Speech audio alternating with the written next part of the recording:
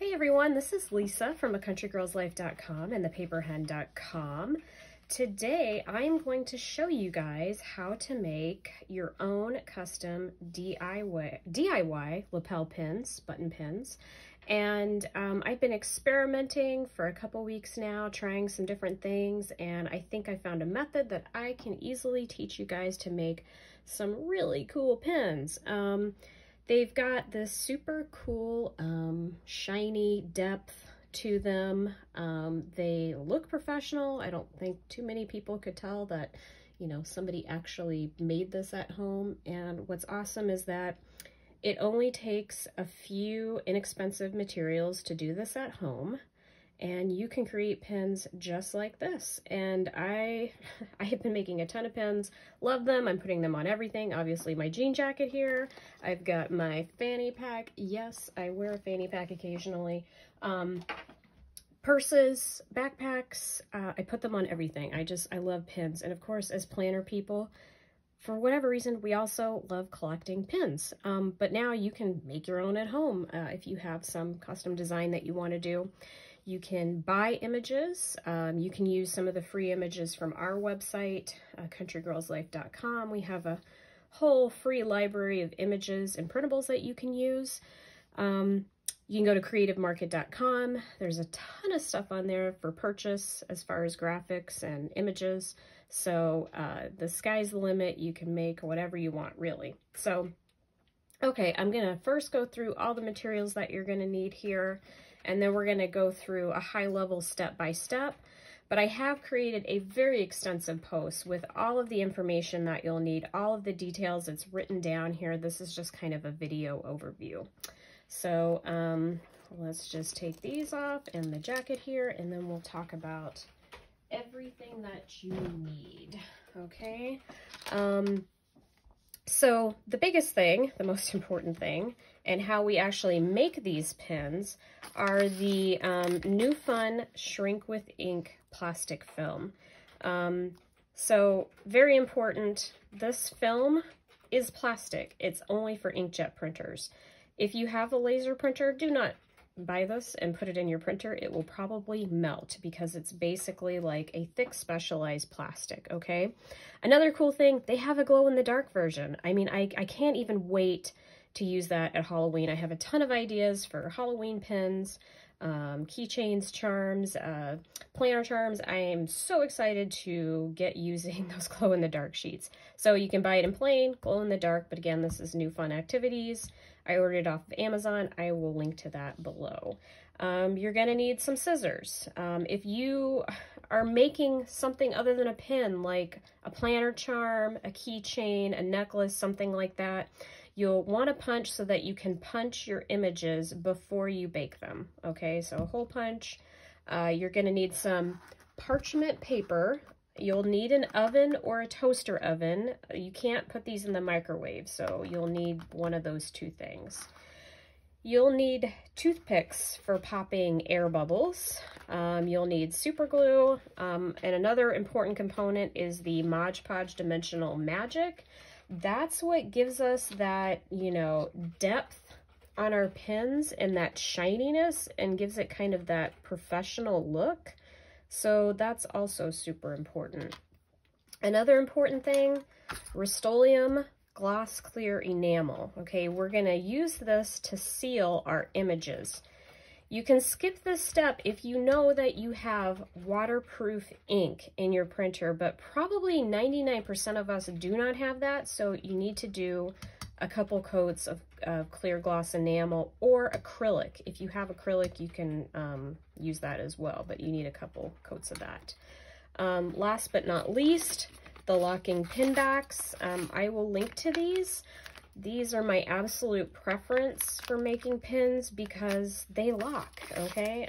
Super important. Please do not buy, little PSA here, do not buy rubber-backed pins.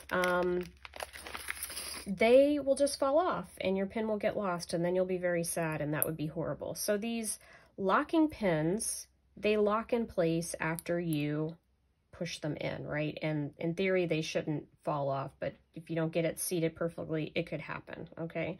Another thing I would recommend is if you have the space to do so, put two locking pins on your backs of your pin. And the reason that is kind of a belt and suspenders thing. If you don't get it seated right or whatever, and this falls off, you always have another pin back there to back you up, okay? Another thing is, that kind of drives me crazy, I hate when the pins like spin around, and you know, I want to get them orientated properly, and two pin backs will allow you to do that. So you always be upright, it won't be spinning around and doing crazy stuff like that.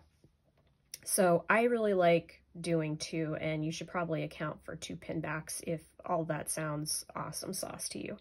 So the pin backs, all right, super important. You're also going to need a baking sheet.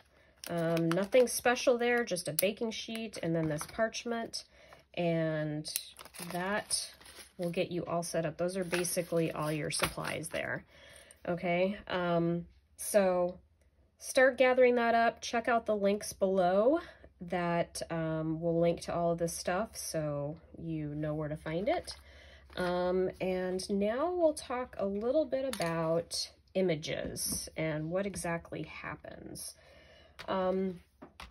Like I said, there's lots of places that you can get images.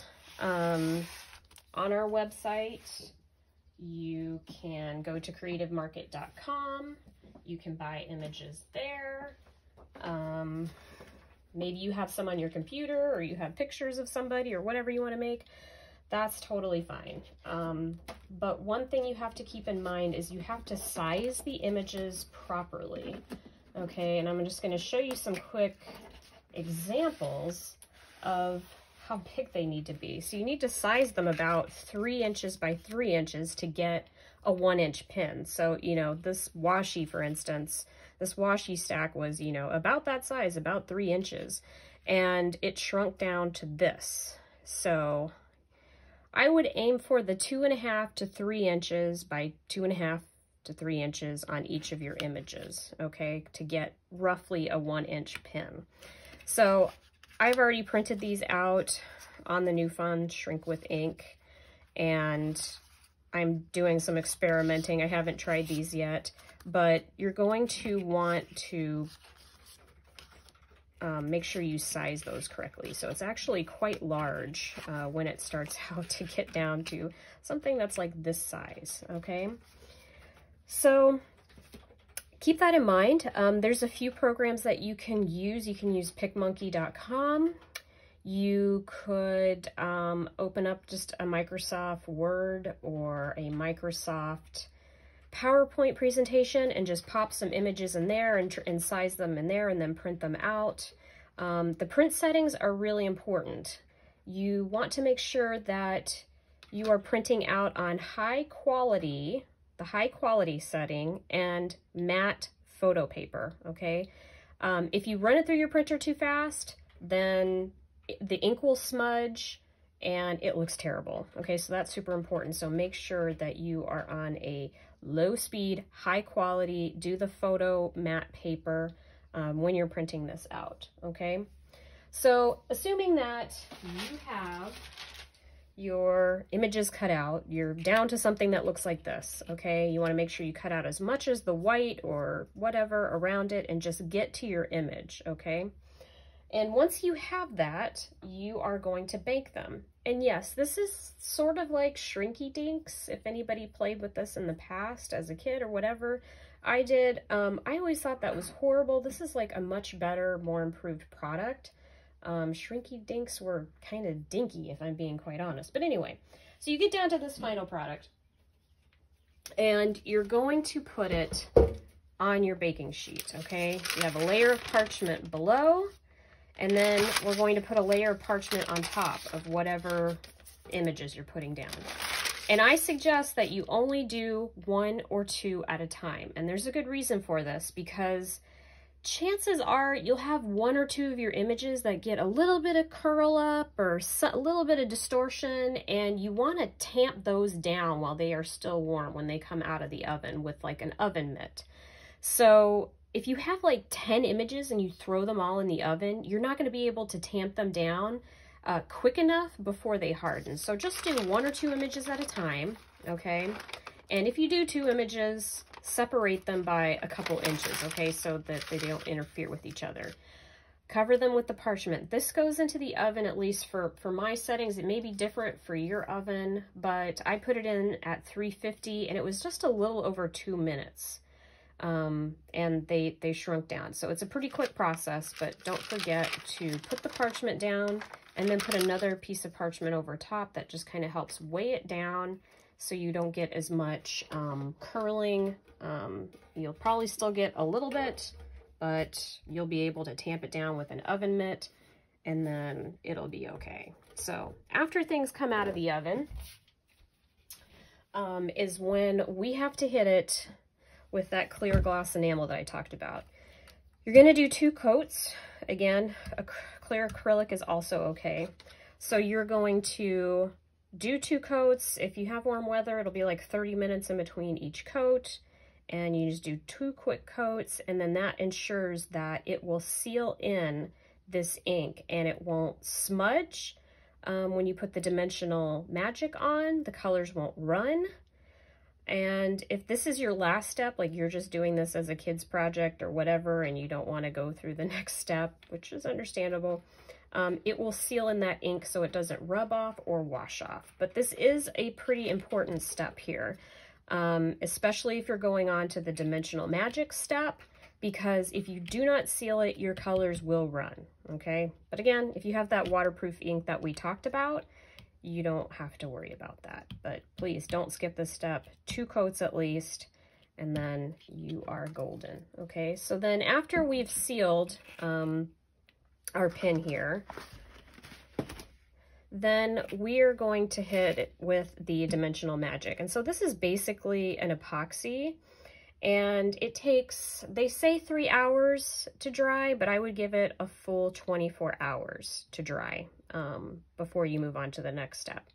So what I do is I basically outline it. I go with a bead of glue, and then I go around the entire pin. Make sure you get all of those little edges. Make sure that they have the dimensional magic on it. Do a complete bead, and then just go clockwise and work your way around and fill it in. I find using that method helps to keep it from spilling over the side if you just get a little too much dimensional magic on there, which can happen. If, for instance, you do get it spilling over the side or whatever, then put it on a couple of toothpicks, you know, let it drain completely and it'll be fine. It's not a big deal.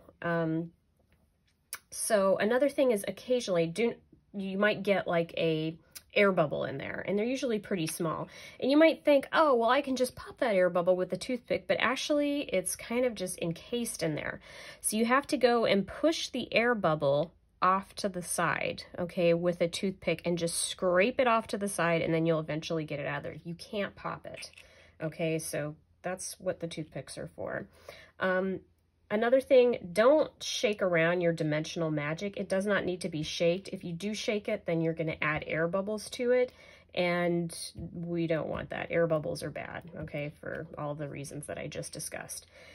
So at this point, we're assuming that we've got our clear coat on, we've got our dimensional magic, we've given it 24 hours to dry, and now we're going to do the pin backs, okay? This is super simple. Just 1 to 2 dabs of Gorilla Super Glue. I like this glue because it actually it dries clear and not yellow like a lot of other super glues, and I don't like seeing the yellow gunk, you know, sticking out from my pin backs. So I like that brand best. It hasn't failed me yet, so I like using that one. Again, 2 pin backs, you know, belt and suspenders, and keep the thing from moving around and spinning. You only need 1 to 2 drops of glue underneath each pin back, so you don't need to get crazy with the glue. And let that dry. It'll tell you 10 seconds. That is a lie. I would give it probably 3 or 4 hours to totally dry. You know, make sure you push down, you get it seated on there. but give it a couple hours to dry. 10 seconds, that's just, I don't even know where they came up with that, but it's not for this project anyway. Maybe for porcelain china, but not for this. So once you have your pin backs on, then you are completely done and you are ready to enjoy your beautiful pins. Put them on everything you own. Experiment, play with different kinds of images. One thing I would say is try and avoid any perfectly round images. Perfectly round images come out looking like this. Like this was a round image. It's my logo for another pet project I'm working on. It's a skateboarding website, and this logo was round previously. Now it's more egg shake. I still like it. I think it turned out great. And you know, this one's the same thing. This was also a round logo. But the things that have a tendency to do really well are things that have kind of organic lines, you know, cartoons, things that aren't perfectly square shaped, you know, perfectly round, just kind of organic things do really well. So keep that in mind when you're picking your images. About the only way you could get perfectly round images is if you distorted them on your computer before you printed them out in the hopes that it would come out round. But that would probably take a lot of experimentation, probably wasting a lot of perfectly good shrink with ink film. So keep that in mind. And before you go, just want to let you know where you can find some cool images for free. And that is on our website over at acountrygirlslife.com. We also have a shop, thepaperhen.com. If you want to follow us on all of our social media channels, we're over at Pinterest, countrygirlslife.com. And we have an awesome Facebook group. We have over, I don't know, probably 11,000 members now. It's called Totally Free Printables. We share all of our Friday freebies there so you can see what's happening this week, what's for free, and usually those are limited time basis. You only have a short time to download them. Obviously, this is our YouTube channel. Please subscribe, follow us, like, leave us some comments. If you have questions about anything I've said here, then please let us know in the comments and we'll try and get back to you with an answer here pretty quickly. And then on Instagram, we are A Country Girl's Life Official. So thanks for taking a few minutes to check us out in this video. And don't forget to read over our detailed post. It's over 2,000 words. It's very in-depth with lots of detailed pictures on how you can do this at home too. Okay, thanks a lot, guys. Take care.